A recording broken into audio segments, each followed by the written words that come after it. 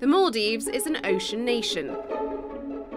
Over 1,000 different fish species inhabit this patch of the Indian Ocean, occasionally in significant numbers. Here in the Maldives, we have the biggest population of manta rays that's ever been recorded in the world. They've got around 5,100 individuals in the database.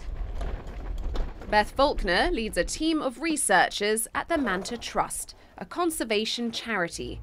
6 days a week for over half the year, this group heads out to a UNESCO-protected bay in hopes of finding mantas to study. And surprisingly, this weather is the weather they want.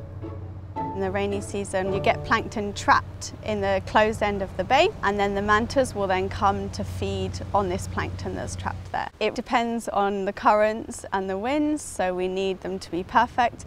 I don't see any mantas. I can see them in the shallows. Oh yeah, there are some in the shallows. So we've just arrived Tanifro Bay. You can see the mantas here on the surface already. So they're already feeding, which is great for us. As soon as the team spots their subjects, it's time for a closer look.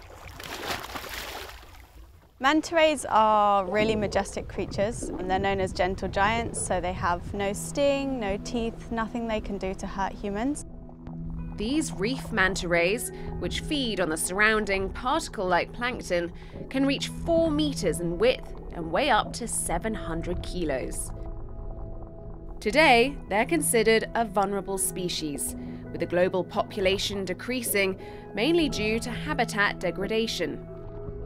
I've been working with mantas since 2017, and you get to spend a lot of time with the same mantas.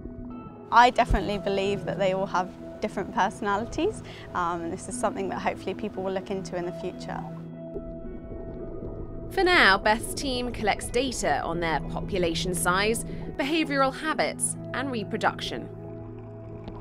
Manta rays have only been studied for just over a decade. In scientific terms, that's not that long. So there's still so many questions that we don't know the answers to. And you can't persuade people to protect something that they don't know that much about.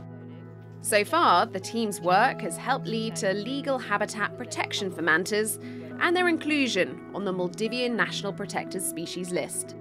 If we don't take steps to protect them now, they're not going to be here for much longer in order for other generations to see. And the encounters that I have, I would love as many people to have those as possible.